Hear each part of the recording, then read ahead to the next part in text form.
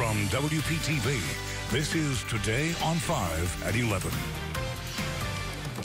Well, we've all been there. How many times do you do this, or you just lay there, I hear with you. that, Yeah. because your partner snores loudly, and it doesn't have to be just the guys either. No, after the break, snoring solutions for some better Z's when we come right back.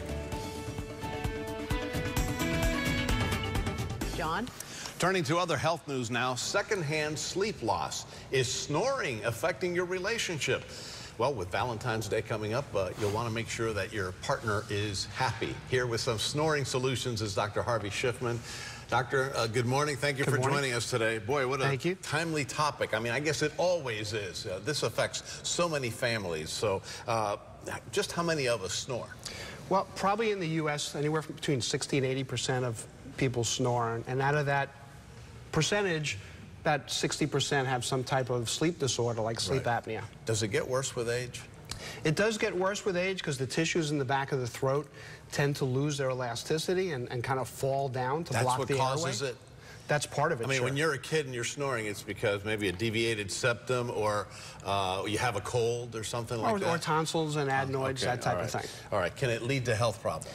It can. Untreated sleep apnea can lead to high blood pressure, diabetes, increased incidence of stroke, hormone dysfunctions, and many other things. All right. You mentioned the loose skin or the loss of elasticity back there in your throat. Is that the primary reason why we snore? For most people, yes. There's a small component of people that do have, nose problems, nasal blockages, that type of thing, deviated septum, like you mentioned. But the biggest issue is in the back of the throat for most people. More men than women?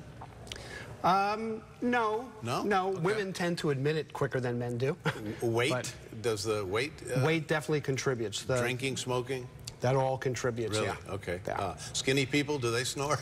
Some skinny people do snore. Really? Okay. Yes, all right. they Well, do. I think I'm done with questions, but you brought something here. This is the CPAP? The traditional treatment for sleep apnea and some snoring is the CPAP machine. The mask gets hooked up to a little pump. There are also oral appliances that go in your mouth. All right, that pull the lower jaw forward. The treatment that we've been using for most of our patients is the Nightlase treatment. The what? The Nightlase treatment. Okay. We use a laser called a Fotona Lightwalker laser, and so you can see it. We're actually stimulating the tissues in the back of the throat, forming new collagen and tightening up the existing collagen that's there.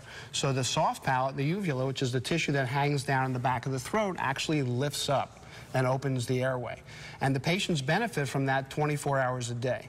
It's not uncomfortable. It feels like you're sipping warm towards hot coffee, and then as soon as the treatment is over, it's done. It tightens that area back there. It tightens that tissue. We actually you said that's the primary reason that people snore. Correct. Okay. Correct. Is it expensive? Is it covered by insurance? Right now, it's not covered by insurance. In the future, we're hoping that it will be, but right now it's not.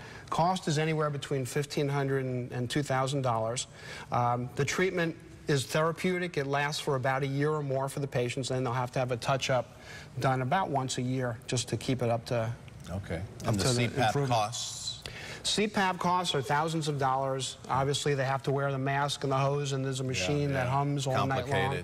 And not the most comfortable thing for Well, people. we're getting there in terms of a solution. That sounds promising.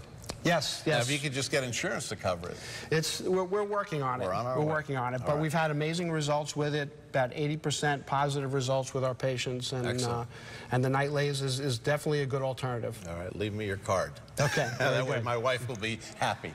All right, and I'm sure that a lot of happy wives out there are learning this, and happy husbands as well, right? True, very true. Thank you so much, Dr. Shiffman. Let's send it back to Roxanne. I'm all ears on that, too.